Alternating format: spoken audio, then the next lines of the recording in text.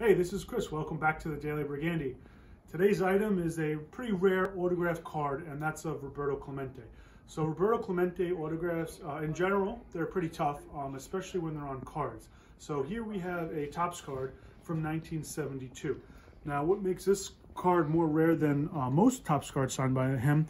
So if you know anything about Clemente, he tragically passed away 1972, New Year's Eve, going to 73.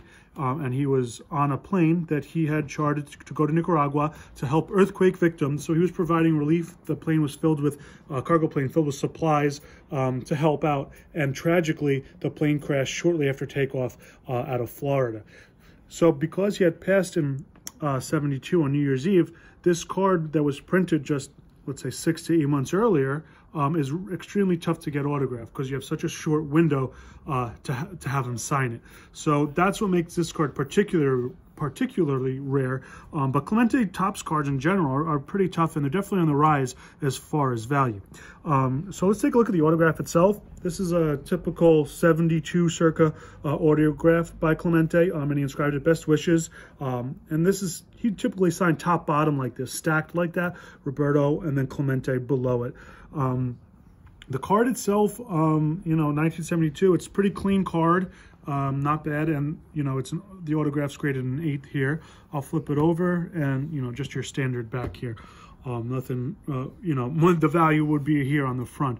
So Clemente, I've said this so many times in my videos, he's my favorite player all time, not just because of his on-field achievements, right? He had exactly 3,000 hits when he passed, and he was still in his career, albeit at the end, but he would have obviously had many more hits. But his off-the-field achievements are just as great, if not even greater, than what he could do on the field.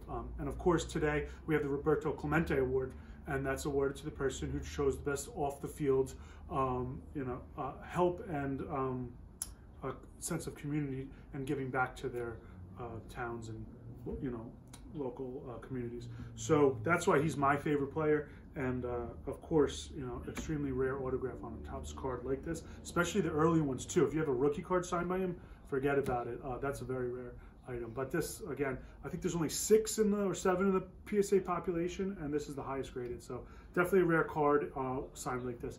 If you have any questions about Clemente cards, Clemente autographs, signed cards in general, please comment below, shoot me an email. Thanks for watching the Daily Brigandy. We'll see you tomorrow.